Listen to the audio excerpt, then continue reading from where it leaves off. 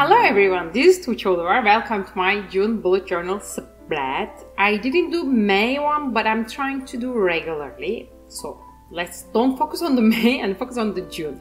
This month I'm gonna go with Blackberry theme, as you understand from the cover picture probably. Why I decided to go for that, I'm not quite sure actually. When I think of my childhood memories, there were a moment that we were collecting blackberries with my mom and I was just eating them actually, not collecting. It wasn't going that far. The moment I took it from the bushes, I was just eating directly. So you couldn't name it collecting. Anyway, they were like such a memory in my mind, and it reminds me this summerish feeling. Even though I live in Brazil and we are entering the winter, I overall think that June is a welcoming summer month as I grow up in Turkey, and that's the month the school finish, sun comes out, you go to holidays, get rid of every annoying things, which is school, but I'm talking about. So I wanted to go for someone with a nice feeling in it, and as you realize if you are watching my other videos, I try to go for different and original ideas time to time at least. So when I checked the June bullet journals to find an ideas, there were lots of watermelons, strawberries, etc. And I already did strawberries. Yeah, sometimes when I find nothing, I just go for very simple ideas. But this one looks, I don't know, cuter, eccentric, interesting.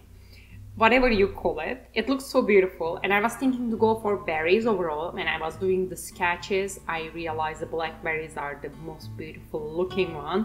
I was just like, okay, fuck other berries, I'm gonna go for the black one. And here I am. And whenever I Google blackberries to find reference images to understand the nature of this fruit, there were lots of font came out. Yeah, my generation probably understand those blackberries moment, that when it comes out it was huge.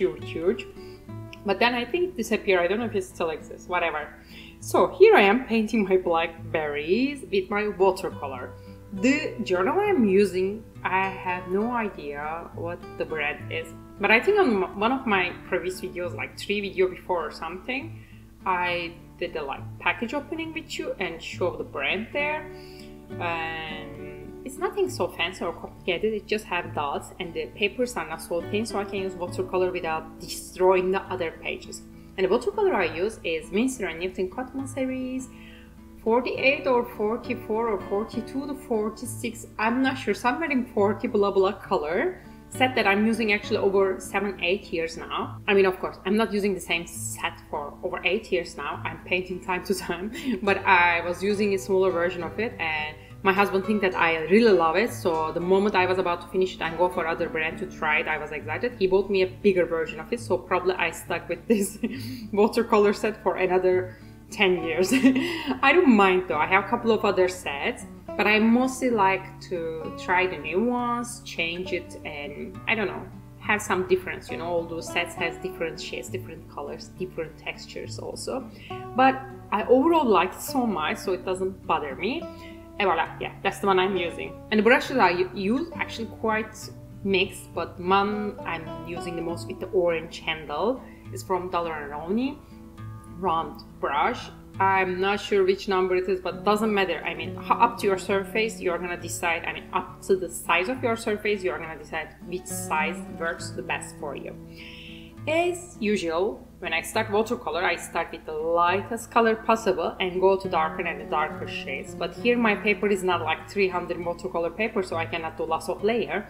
I try to keep it simpler, and to draw blackberries, I use anything but black. I didn't want to have just this purplish, dark bluish kind of shade. I wanted to mix it with other softer colors, so I use lots of yellow, pink, orangish, a little reddish, pinkish, purplish, bluish, and a greenish color all together.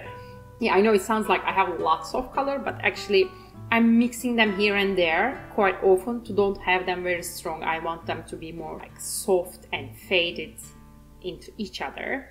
And for the moment it looks quite beautiful. After I add my base colors and little details on it, like I apply 2 layers of watercolor in most of the areas, not everywhere, I'm taking my Pilot G-Tech pen. It's quite thin, that's the only feature this pen has, but I quite like it.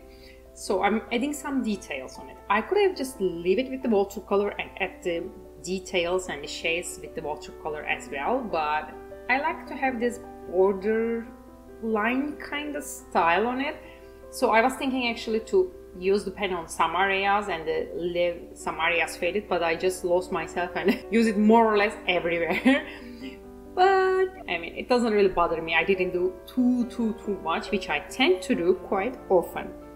Well, you know what I'm doing. I already explained the overall process. Let's talk about June. What's going on? A lot of you, I think, finishing schools, going to holidays, having some exams. Maybe I'm wishing you a good luck and amazing summer. On my side, for June, I have very exciting plan. We are planning to head to Peru finally. That was like, I'm saying finally because it's been 2 years we are trying to go there, but we are quite bad at planning vacations. I know we mentally prepare ourselves, and the last 1 week we are booking everything, and sometimes we just book the first 2 days, and once we are there we are keep booking the next cities, next hotel, and I quite like it. But it doesn't work for Peru because we are planning to do Inca Trail to Machu Picchu, which is a 4-day trek going up to Machu Picchu. But you gotta book it in advance, like 2-3 months before, because there's a limited person allowance per day. And it's almost all the time full, especially the summer period. I mean the summer in Europe. So for last 2 years, whenever we wanted to go there, it was always booked. And this time we are a month in advance, so we are still not quite early, but earlier than before. So that's the plan we are planning to do. In June we are gonna go there, spend 2 weeks, have lots of hike, hate this decision, swear to myself, why the fuck I do such a thing to torture after 4 days of hike. But I'm quite excited for it. It helps me to make healthier decisions. Okay, we made this decision 2 days ago, so it haven't been that long, but I realized my mindset is already thinking this hike and trying to more focus on the gym and healthy living and keep myself sober and light to do hikes in the mornings. So I think beginning of the month gonna be more like focusing the other hikes, doing little hikes on the weekends, prepared for the big hike. And other half of the month, as I say, gonna be on the vacation. So I'm quite excited. What are your plans? What you guys gonna do? Yeah, I usually don't talk that much in my English videos. I think I'm not super comfortable speaking in English, especially that maybe some of you know that I have a Turkish channel and I'm quite comfortable speaking in Turkish as it's my mother language. And in English, sometimes I stuck with the words. I don't remember what was these words and how to describe it. So I wasn't feeling super comfortable. That's why I'm mostly putting like background music and let you watch my drawing while enjoying. I hope enjoying. I mostly choose calming music. But today I feel chatty. I have no idea why. Loneliness, maybe, yeah. Well, I spend lots of time speaking Turkish lately. Maybe I miss speaking English somehow. That doesn't happen so often. Anyway, so if you have exciting plans, or if you have not exciting plans, if you don't have plans also, whatever June has for you, I would like to know. I don't know why, but I like to know that what people doing on the other side of the world, what exciting or not exciting or boring or super boring things going on. I hope it's mostly excited. Anyway, let's talk about what I am doing here. As you saw, I use my pilot pen for a while, then I leave it and I wanted to do more painting on the other side as I planned in the beginning, but then I couldn't stand, so I took my pen back and probably gonna use it all over this painting. But actually you could just leave it like how my right side is looking, just with the watercolor. It looks quite nice also. I quite like it actually, but it's too light for me, so I'm gonna go with the pen till the end. To add the details and the shades, you saw that I use darker shades, which I assume my light is coming from right side, so the left side of the berries are darker. And as you see, I didn't use only same shade or same color for all the berries. Well, if you ever seen a bush of berries, you might have realized not all the berries are ready in the same time. They are not like, ha, we are ready, you can come and pick us up in the same day. So there will be some reddish, more pinkish and more yellowish, whitish ones, the new ones, and some flowers as well. The flowers usually white. Mine's supposed to be white also, but I don't know what happened in this moment. Like my brain just errored and stopped working, file not found, and I just paint them more like pinkish, brownish. And this one on the left, like I don't know what happened there. It's like a black hole. I really want to like destroy this flower. It looks so ugly, but let's call it lucky charm over there. I mean, In Turkey we say that if there's something bad in a beautiful thing, it's kind of protect you from the other bad things supposed to happen. Like it's kind of karma of it, balance the beautiful on the right side. Yeah, I'm quite humble, I know, right? Let's don't focus on that part then. Anyway, after I use my pen all around, I'm putting my title. And I use kind of like Jelly Belly, fattish, cutish kind of font here. And use my pen to put some shades underneath because it was super light.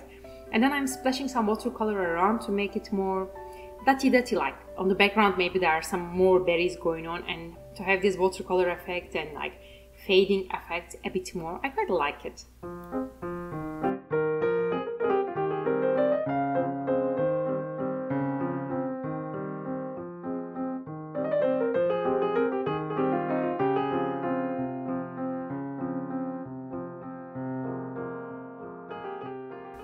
Here I come to the end of the first page. I quite like it. It's giving me like a cute smile. I hope you like it also. Let's jump onto the next page.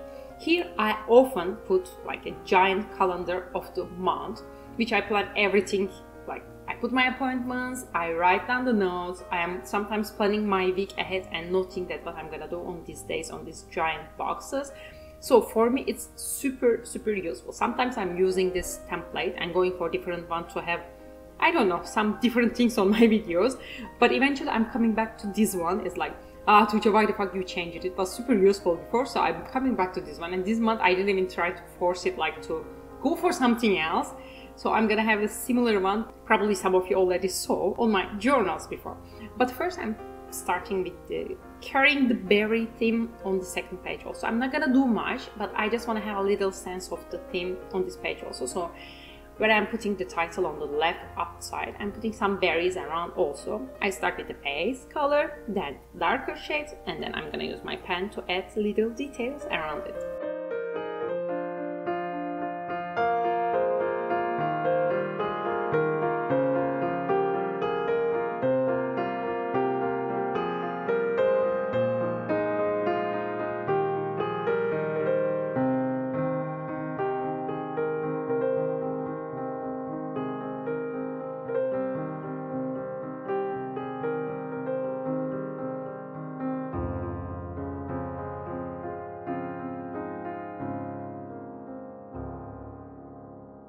I divided my sections. As you see, the boxes are super huge. I didn't leave almost any gap around, so I can have enough space to put any notes I need to, and mostly I end up filling them all. After that, I am using watercolor to put a base, to don't have just a number randomly, have this dotty berry effect all around the page, and writing down the date on it.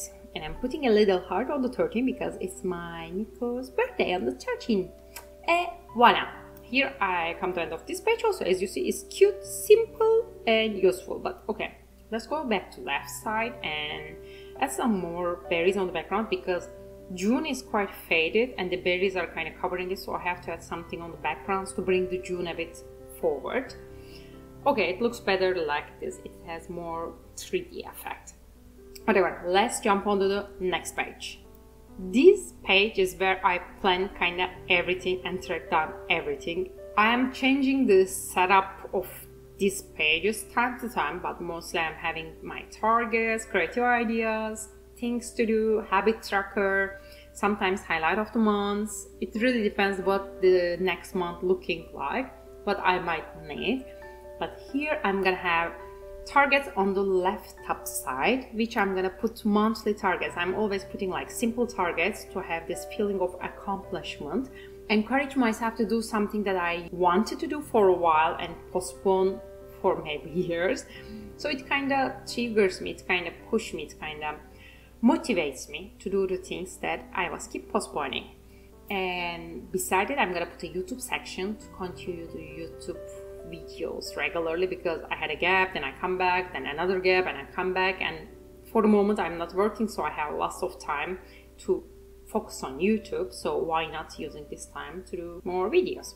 And then below it, there will be must section. This is the things that I must do. And I don't want to forget, but I don't know the date, so I cannot put it on the boxes that I just drew on the previous page. So I'm writing down here everything that I must do during the month, and placing them on the calendar when I know the dates of them. But first, I'm starting with the decoration. I didn't want to do the berries again, so instead of it, I kind of designed a washi tape kind of look with the berry design on it. I would actually use washi tape if I had with the berries. You can go for it if you have one. But here I made like little pieces of the tapes with some colorful berries inside. They are a bit faded for the moment, but I'm gonna add some more details once they are dry. Whatever. On the right side of this page, I'm gonna have my habit tracker, which I track my food, like the day I eat clean, healthy food, whole meal food. Under it is gym, the days that I work out, gym or tennis or walk or bicycle, whatever it is. Under that is Maya, the 3D program I'm using, so I want to use it regularly. Below that, there's calm. That's the day I meditate, yoga, have a walk, do something to calm my mind. And below that is language, because I am trying to learn Portuguese, and I want to track it down because I'm not tend to do it regularly. I'm having classes now, but I'm only studying the day before classes to don't feel so humiliated in front of the teacher. But I want to do it on a regular basis, like at least every 2 days. So we will see if it's gonna help. On the right side of the section, there is one called thanks. Actually, it's like what I'm thankful to. It's to remind myself what I have in my life and I should be thankful and focus on those things. And underneath, I had a section for, especially for this month's trips. As I told you that we are gonna travel a bit, so I would like to have a section that I note down to take us the hotel information, places to see, the budget information, whatever I need. I thought that it would be useful to have such a section here. Anyway, after I divided my sections, put my titles, I am finalizing my washi tape kind of looking things. And I'm using my white gel pen here also to add some more like brightness on the berries to make them a bit more 3D. They were too faded. And I think it ended up not so bad. I quite like it. It's simple and colorful. It gives me this like, ah, you look so cute kind of vibe.